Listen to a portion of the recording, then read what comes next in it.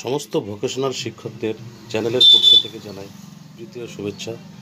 আপনারা দেখছেন গত 21 তারিখে আইএসএমএস পোর্টালে একখানা নোটিশ হয়েছে। সেখানে বলা আছে 8+ সমস্ত শিক্ষকদের কোয়ালিফিকেশন আপগ্রেডেশন করতে হবে। তো কীভাবে করতে হবে চলুন এই ভিডিওর মাধ্যমে দেখি। প্রথমে আপনাদের যেটা করতে হবে www.wbvoc.gov.in এই ওয়েবসাইটে গিয়ে আমাদের আইএসএমএস পোর্টালটা খুলে নিতে হবে। এই আইএসএমএস পোর্টাল খোলার পরে কি আছে চলুন দেখে নিই। চলুন দেখি। আর আমার চ্যানেল যারা এখনও পর্যন্ত সাবস্ক্রাইব করেননি প্লিজ সাবস্ক্রাইব করে নেবেন। তো চলুন দেখি কী আছে। আইএসএমএস পোর্টাল খোলার পরে দেখুন এই যে একখানা দেখছেন লাল রঙের যে একটা নোটিশ উপরে দেখাচ্ছে, নোটিশটাতে ক্লিক করুন। ক্লিক করার পরে দেখুন আইএসএমএস পোর্টালে ইতিমধ্যেই আমার খোলা ছিল, আমার ইউজার পাসওয়ার্ড দিয়ে আপনার ইউজার পাসওয়ার্ড দিয়ে খুলে নেবেন। গিয়ে দেখুন এখানে এডিটের প্রত্যেক শিক্ষকের নাম দেখাচ্ছে এবং পাশে এডিট আর ভিউ দুটো দেখাচ্ছে। আপনি এডিটে গিয়ে খুলুন।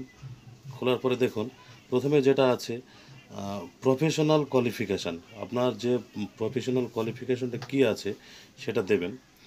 দেওয়ার পরে এই যে তারপরে নিচে অপশন আছে দেখুন প্রফেশনাল কোয়ালিফিকেশন কোন সালে আপনি পাস আউট হয়েছেন, যে সালে আপনি পাস আউট হয়েছেন সেই সালটা দেবেন।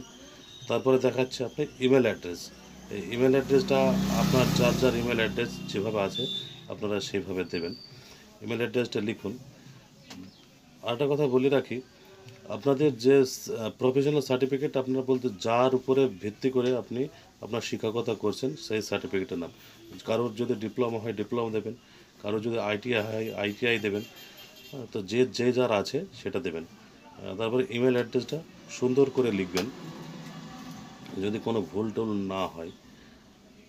আচ্ছা, ইমেল অ্যাড্রেসটা লেখার পরে দেখুন নিচে আপনার দেখতে পাচ্ছেন মোবাইল নম্বর। এই মোবাইল নম্বরটা আপনার অটোমেটিক আগে যেটা আছে সেটা হয়ে আছে। যদি আপনাদের কারো চেঞ্জ করার প্রয়োজন হয় আপনারা চেঞ্জ করতেও পারেন। তারপরে দেখুন ইমেল অ্যাড্রেস দেওয়ার পরে মোবাইল নাম্বারটা সেভই আছে। তারপরে দেখুন আপডেট অপশানে ক্লিক করুন।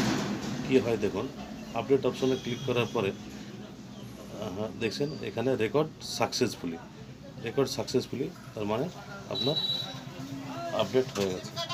Thank you.